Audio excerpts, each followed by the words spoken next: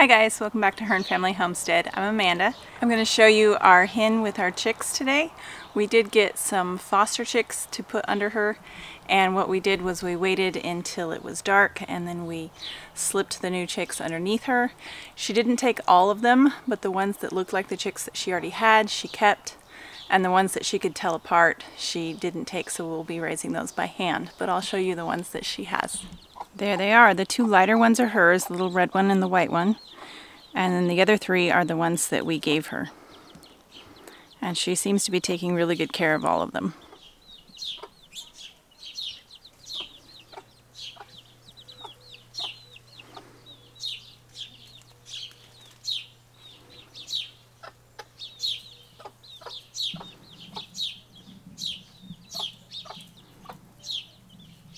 These are the chicks that the mama hen did not accept. You can see they're barred rocks and they have a little bit of different color pattern. I believe they're a barred rock cross. We got them from family. So we're going to hand raise these guys. And you can see we've got 2 roosters and 2 hens. An interesting thing about the barred rocks is the roosters will have a little bit more of a mottled dot on top of their head. The hens can have a dot on their heads too.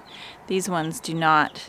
Another way to tell barred rocks apart is the roosters will have yellow legs and the hens will have darker, almost black legs. So thanks for joining me, guys. Please like and subscribe if you haven't already, and consider sharing this video, and we will catch you on the next one.